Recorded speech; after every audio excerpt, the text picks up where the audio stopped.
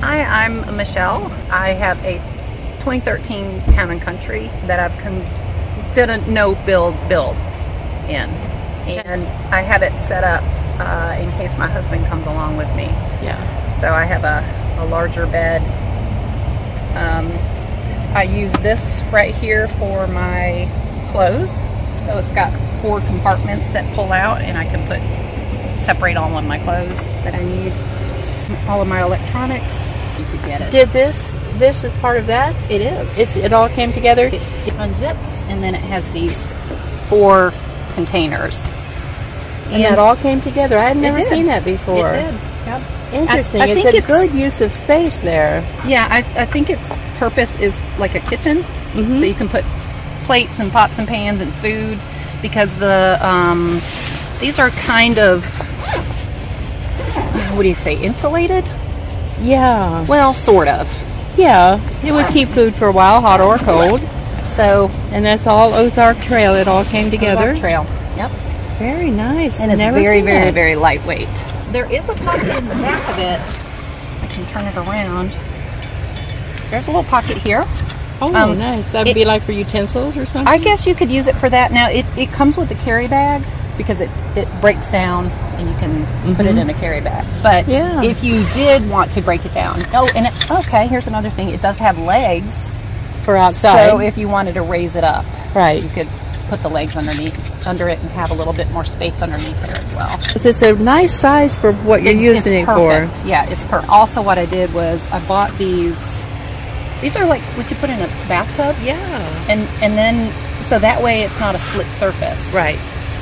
So my stuff doesn't go sliding around when I'm driving. Right, and it's not going to come up and hit you because it's behind the chair. It's got to get a baby face. Hi, Lulu. Say hey, Lulu. Hey. She's a good travel buddy. Yeah, that's she's so quiet. Yep. She's very quiet. Oh, that's her bed over there. So I have had the situation where it was raining when I was camping, and I just kind of hang out in here. So just kind of sit in here, watch movies if it's raining or inclement weather. I have a Kindle Fire that I download movies on every time I go on a trip. That's my entertainment. But this bed folds out, and it uses up pretty much this whole floor space. And this is plenty. So that's a lot of floor space there for a minivan. Right. When it's folded up, yeah. But this folds all the way out. Folds out flat. Folds out flat. Into the size of like a double bed? It's 45 inches. Okay. Wide, which is exactly from here to here is 45 And how long inches. is it just the other way? If I had to guess, I would say it's probably about 70 inches. Pretty colors. Yeah. And you know, living in... The dirt just kind of wipes off of this. Oh, nice. So it's... Yeah, it's hard to describe fabric. Right. It doesn't have a lot of nap to it to catch the dirt. Right. It's very smooth. Pretty clean. Yeah. I have the seats out behind this, but the seats are still in the middle. So they're stow and go in the middle. Correct. And I've built up the floor using puzzle mats. Oh, that's nice. Puzzle maps. Right, because there probably were gears under there, kind of hardware. Well, and also the floor was not level. Yeah.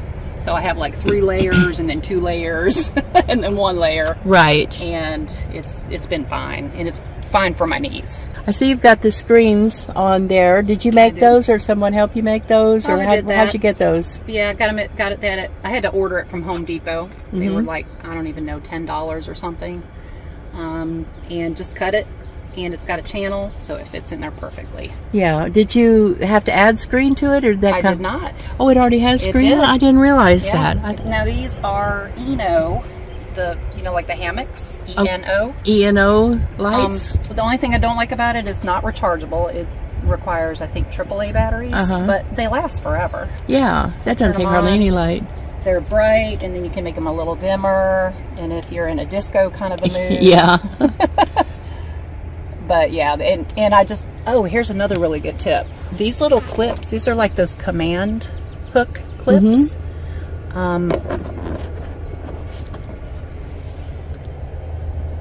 So that's how I have them hanging. So you just that's a good tip. Put that in there like that. And there you go. Very nice. So I have them here, here, here. But we even use this at home. We just put drinks in it on our porch. Oh, so nice. we use it all the time. That's a good size refrigerator. Alpacool. Yeah, it's perfect. And this one, you can do a freezer. I think this part would freeze, and then this stays as a refrigerator. Looks good. Yeah. That's great. It has a light inside. This is my trash bag. Okay, and it hangs on the... It's just hanging off of my seatbelt. Okay. Yep. And then I have my little fruit hammock. That's nice. I need to get one of those too. Yeah, that's nice. And it's just zip tied onto my seatbelts. There and there. Blackout curtain deal. Sometimes, you know, I have the window inserts from WeatherTech, the really nice ones. Sometimes it's just too dark for me.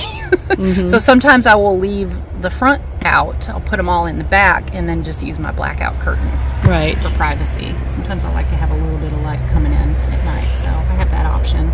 These blackout curtains are nice and thick. Those are from Amazon.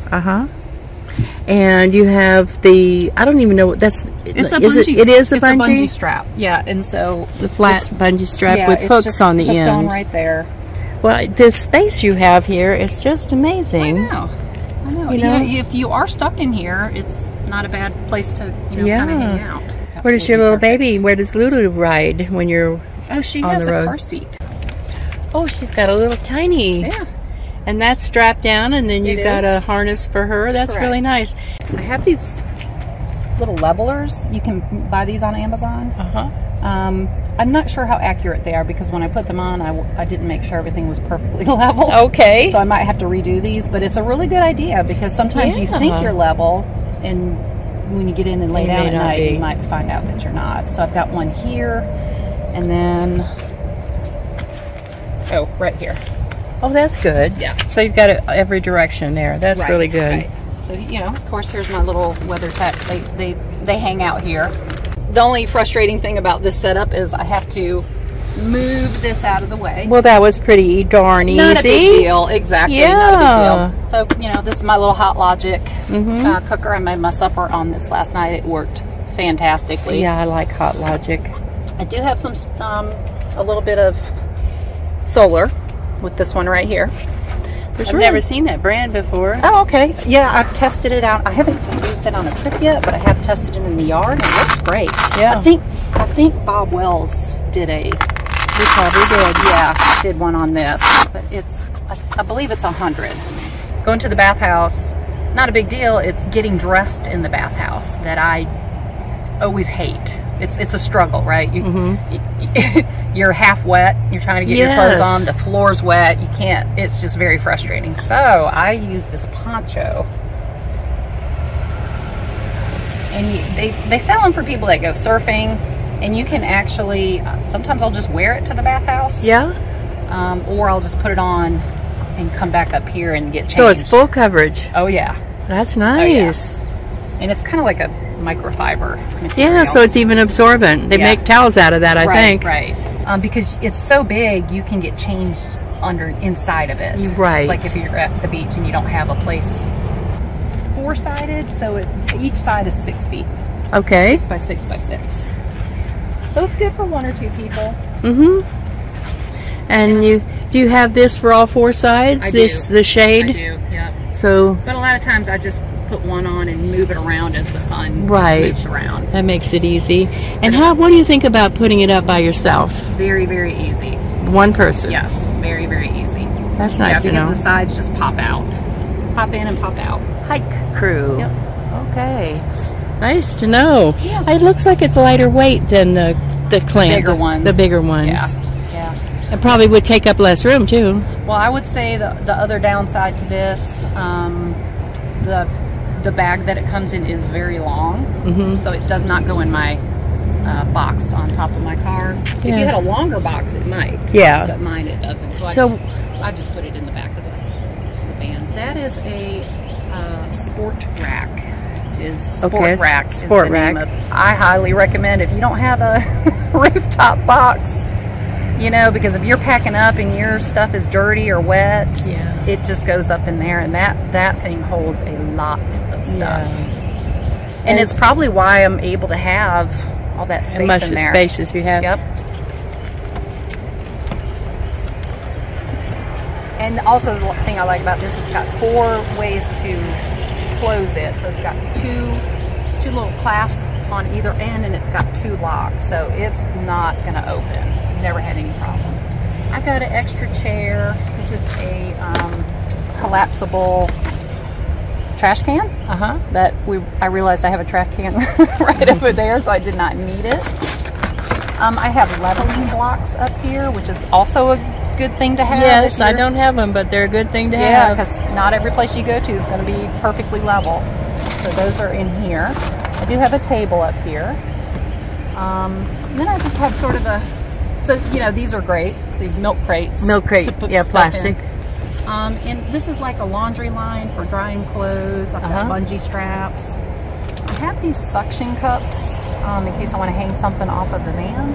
I think, personally, I haven't used them yet, but I think they're probably better for your paint job than the magnets. A magnet scratching it, yeah, exactly. And I think this might be a hammock in here.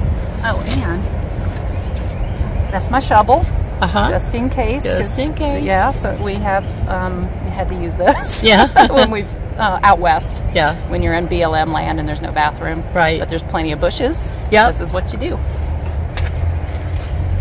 Yeah, that's a great place to put anything too big, too ugly, or too smelly, or too wet. Exactly. And to go this inside. is my toilet. It's one of those kind of collapsible little toilet things. So you haven't had to use that here? Not here, no.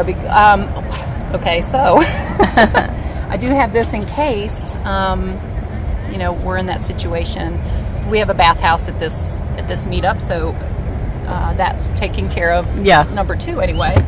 However, I don't like to get out of my van at night. Right. Like a lot of us don't. Even if it's not raining, I just don't feel like it. I don't want to get dressed and go to the bathhouse. Right. So what my solution is, it's a little bit risky, but so far, so good. Okay. And I do it, I can do this on my knees, but I also use this when I'm hiking. Well, I don't use this. This stays in the van.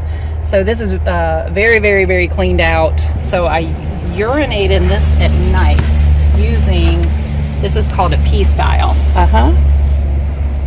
And we are all been talking about this. A lot of people have trouble using these. Yeah. Because there's a technique to it. Yeah, you have to practice. That's right. That's right. Practice in the shower. That's right. Multiple times. Multiple times, so you get it right. You got to get it right in the right place. You have to have the perfect amount of pressure.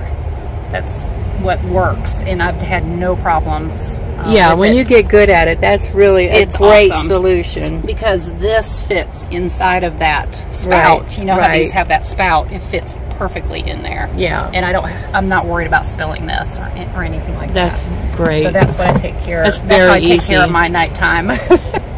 We have a really great setup here. Yeah, I've enjoyed it. And my husband calls it the hippie van. He feels like it kind of has that vibe going on.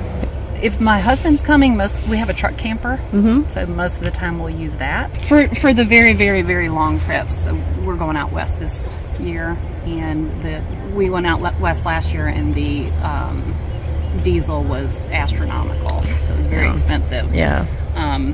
So I'm kind of trying to convince him to come, let's go in this. What kind of mileage did you get? When I was coming down, I was tracking, it was averaging 22.4. That's not bad. No. Really, I mean, compared to a lot of other things. Yeah, exactly. And how far did you come to the meetup? 5.5 hour drive from Columbia, South Carolina. Oh, okay. Solo's kind of a new thing for me. I've done lots of different types of camping.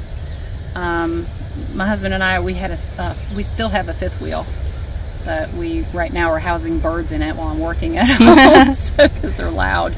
But we have a truck camper, so we've been using that the past couple of years, traveling around.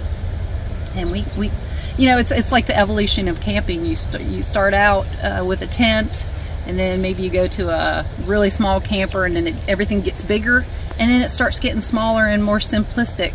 Yes. Again, as you mature. That's right. You realize you don't need all of that stuff anymore. We went out west on a Subaru Outback to Colorado in a rooftop tent. He and I, and that's when I got my gazebo, because we needed sort of an outdoor space. Yeah. And when we came back, we saw truck campers. We're like, there were a lot of them out there. So we started looking at those, and we really didn't even care. And we're coming from a fifth wheel. We didn't even care if it had a bathroom. We realized we didn't even need a bathroom, you know, because we were able to manage and take care of things with, you know, just a rooftop tent. But I've hammock camped, tent camped. I've done all that as well. But this by far, but for when I'm solo especially, I feel safe in my vehicle. My husband, you know, he doesn't worry quite as much. He knows I can get in here and lock things up and be safe. And this year, our plan is to go to Glacier and Yellowstone. Every year I want to have some kind of big trip. Acadia, that's on the list. Big Bend is on the list. You know, but I work. I'm lucky enough that my employer allows me to take off 3 weeks at a time. It is my first meetup. I've been wanting to come to them. They've been just a little bit too far for me, so this was great, and I've really enjoyed myself. A lot of camaraderie. Everybody got along, and just lots of fun. Bunch of wild women last night around the campfire. It was awesome. Well, I appreciate the van tour. Thanks a lot for letting us take a tour. And I appreciate you, Jan, and these meetups. This is amazing. This is great. That's good to hear. You know, it's good to hear. You know, it gets women out, and they feel safe, you know, because they're around other women and they're not by themselves.